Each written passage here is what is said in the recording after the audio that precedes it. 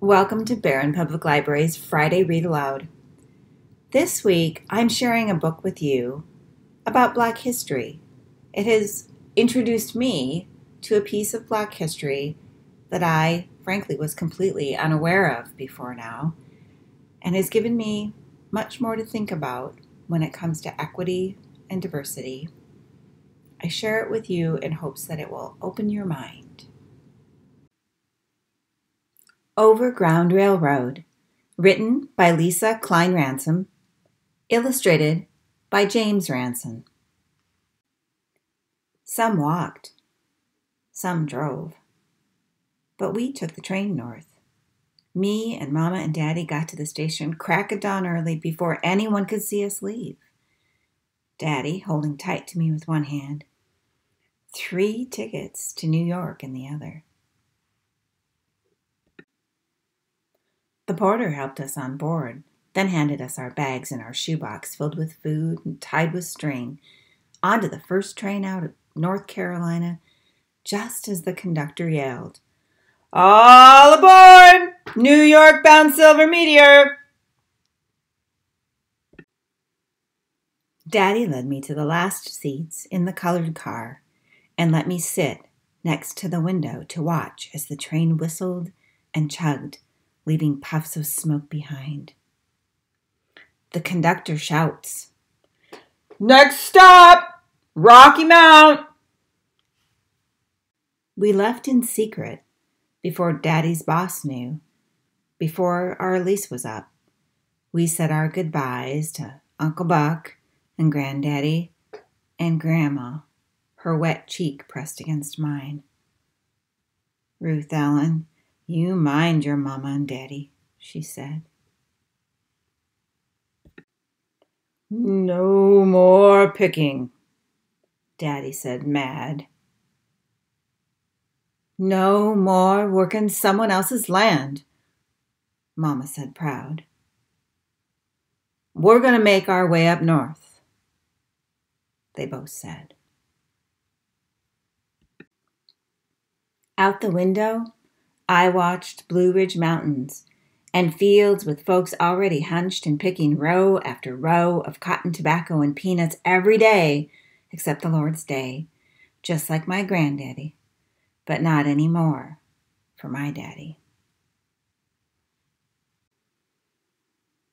At the next stop, more people and boxes and satchels squeezed into the colored car, so many they stood on tired feet or sat on hard floors, right where they were. Daddy pulled out cards to pass the time. I won at rummy, Daddy at war. In my bag is the book Teacher pressed in my hands on my last day of school before we left. "Next stop, Norfolk, Virginia!" In our straight back seats, when we finished with cards, Mama fusses in her purse. Daddy stares ahead. I take out the book Teacher gave me.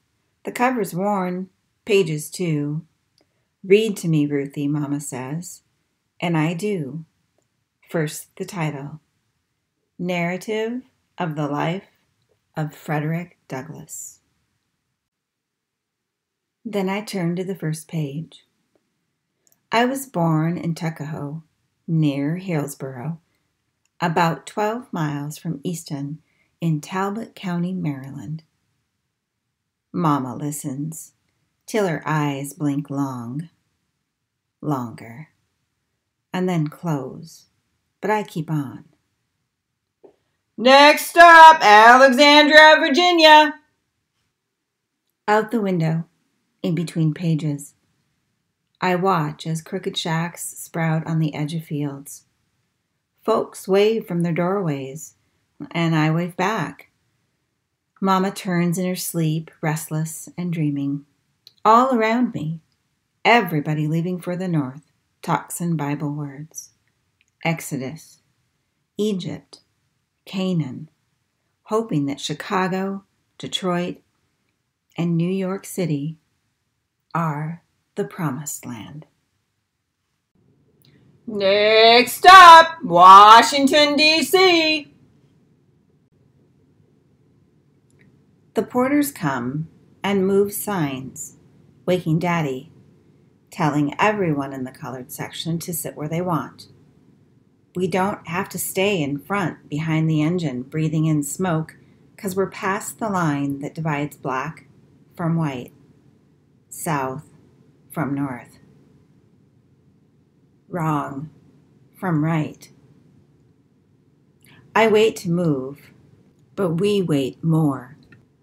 Finally, Daddy takes my hand and Mama stands, and we walk down the aisle, out the colored car, and through the curtain.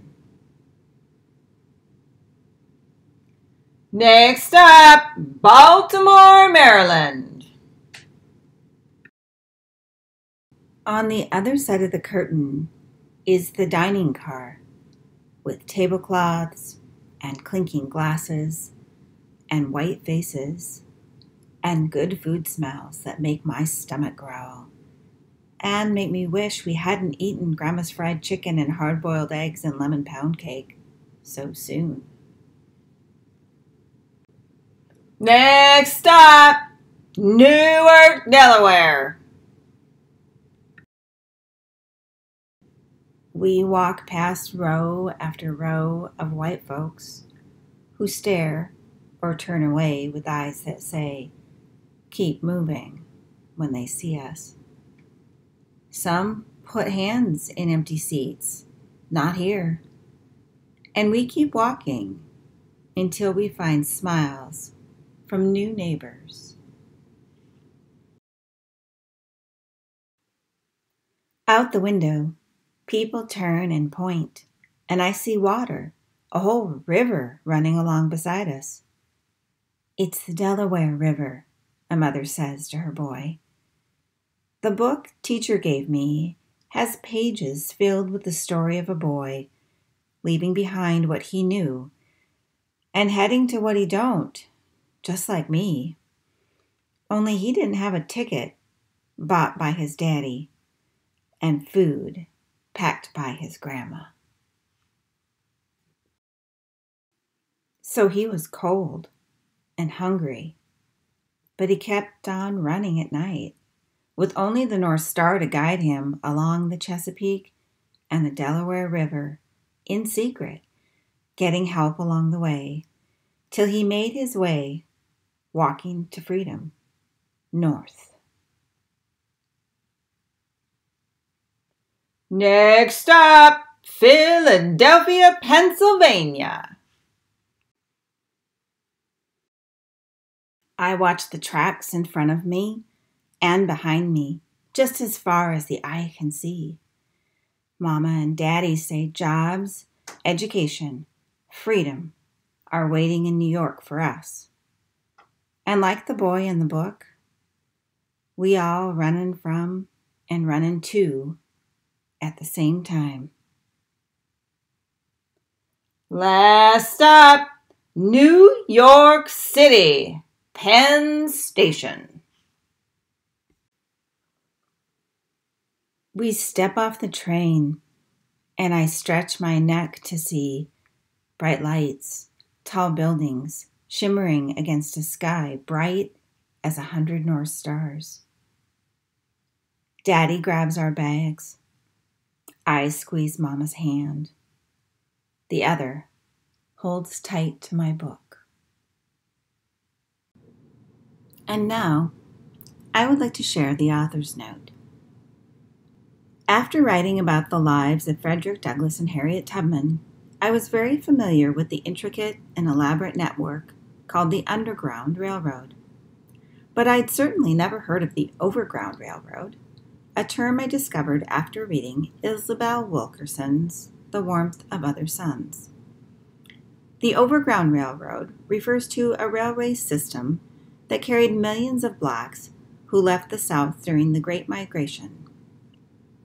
At times, this system was as much a covert operation as the Underground Railroad, as the owners of farms who operated tenant farms, also called sharecropping, used threats of violence and other tactics to prevent workers from leaving.